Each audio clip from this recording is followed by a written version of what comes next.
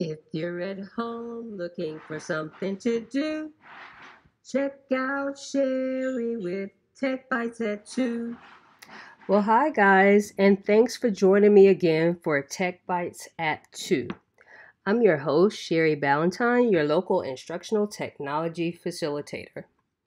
So, are you looking for standards aligned videos, ready made lesson plans, interactive modules, quiz builders, and more? Well, I think I've found just what you are looking for. Today we're going to be taking a look at PBS Learning Media. This website is your one-stop shop for curriculum-targeted digital resources. Here you can find thousands of classroom-ready resources to inspire and engage your students. Content is available in all educational and subject and topic areas. I like this site because it really does engage diverse learners. You can give each student an individualized learning plan, and students actually have the opportunity of choice here. I do love the fact that this site provides culturally relevant instructional resources as well.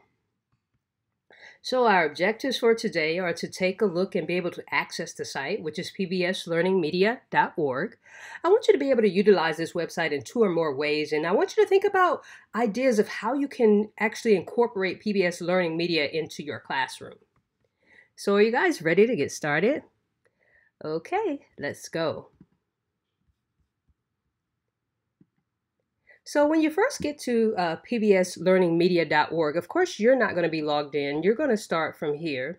And let me just log out so you can see what that looks like. The cool thing about it is you can still actually explore the site without logging in. But some of the benefits of actually signing up for this site are the fact that you can save your resources and you can assign assignments to your students. So once you actually sign up for this site and you sign in, so I'm going to sign in through my Google account. The first thing that you may want to do is go ahead and create your profile. So under your name, you can go to profile here, and you can begin to create your profile. Put your school zip code in. You can choose the grades and subjects that you'll be teaching, and all of the information that you need to get started with your classroom. If you need to go back to the home page, all you have to do is click right here in PBS Learning Media in the upper left-hand corner. So when you first look on the site, it already, based on what you chose in your profile, gives you a lot of different resources that are readily available to you. So let's say that I was going to take a look at one of these resources. It'll tell me the grade level, the name, and what the topic is. So I'm going to go ahead and click on this particular resource. And here it shares a video with me, and it gives me a little synopsis of what this is going to be about. I can click on my support material, and in my support material, I see I have some background reading, a background essay, and I have some discussion questions as well. It also has the standards. So I can, in my profile, when I set it up, I can set up what standards I will be looking at. So I have my Common Core standards here, and it tells me each standard and gives me a little explanation about that particular standard. Notice over here to the left, I can share this to Google Classroom. I can assign or share, and it has all my support information. And if this is one of my favorites, I can mark this as a favorite so it'll keep it saved for me.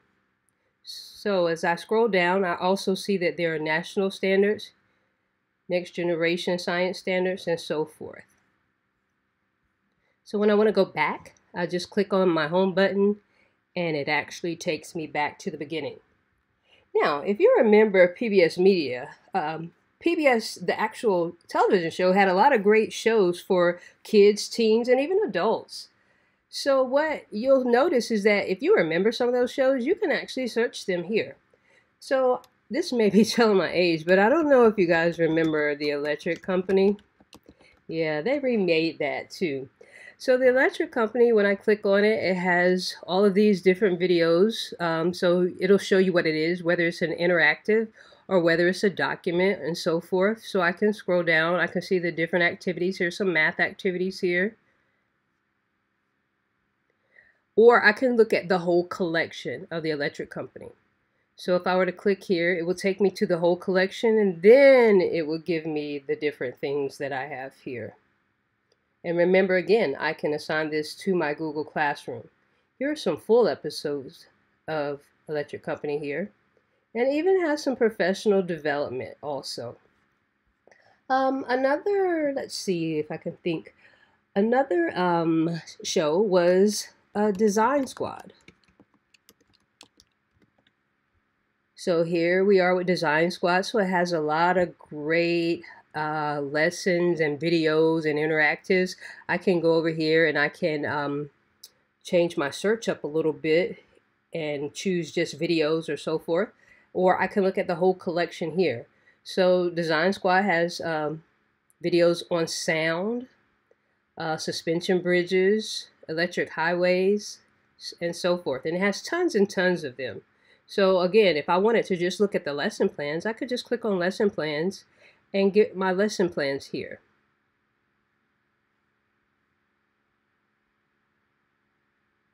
So there you have that. Another show they had, I think, was called Physics Girl. And here we have Physics Girl. Is this really 3D? What is color? And so forth. And again, you can narrow your search over here to the left. You have your whole collection here if you wanted to look at your whole collection of Physics Girl. So I'm going to click on the whole collection, and then it starts to narrow down the particular topics. It even has some do-it-yourself demonstrations that I think your students will love to do at home, like how to make a cloud in your mouth or how to make a hurricane on a bubble. So there are like 14 demonstrations here. Optics and waves, there are like 11 of those here. Motion and relativity, and so forth. So you can search by shows that you may know, or you can search by your subjects, your grades, and your standards. So if I click on subjects here, take a look at this. I mean, there are tons and tons of things here.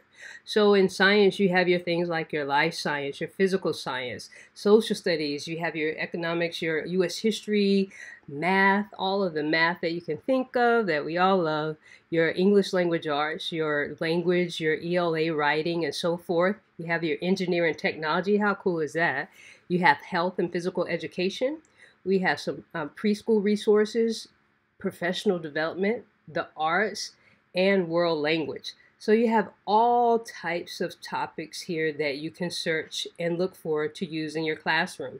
So if I were to click on one of these, let's say that I were to click on, let's say life science. So when I click on life science, it gives me a whole ton of categories of things that we would study in life science. And then it gives me the resources here to the left. If I needed to filter my searches, I could do this up here by going to my grade, choosing a grade, and if I wanted to, I could choose the type of resource that I'm looking for. Otherwise, it's going to just kind of give me a list of all the different resources that are available. So here are my interactive lessons, which are really cool and fun for students to do. I have my videos up here. As I scroll down, there are more interactive lessons, which are really great. Have my lesson plans, and so forth. So you can really kind of narrow this down and create some really fun things for your students to do just in this one website alone.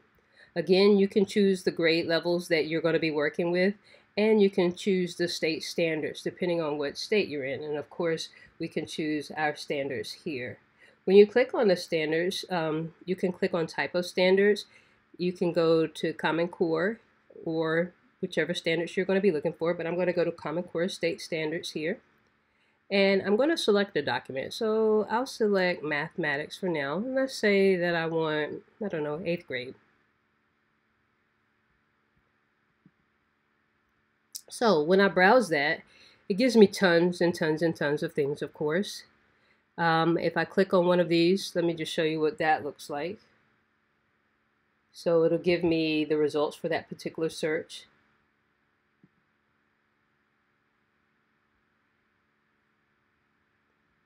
It tells me a little bit about it, gives me information on the particular standards that I'll be covering.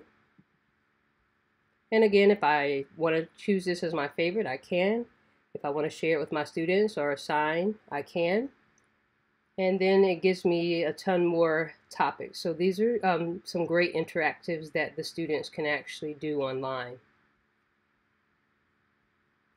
Over here, under your name, you also have some things such as your favorites, which this is where you can choose your favorites in any particular lesson or interactive. But also here you have your dashboard, you have folders so that you can create folders of different types of subjects that you want to put together. You have assignments. You can set up classes here as well. So if I were going to set up some classes here, I could do that here. And look, I can also import a class from Google Classroom. So that is pretty cool too. You also have tools here. And I can also find these particular tools in my dashboard as well. So I'm going to click on dashboard.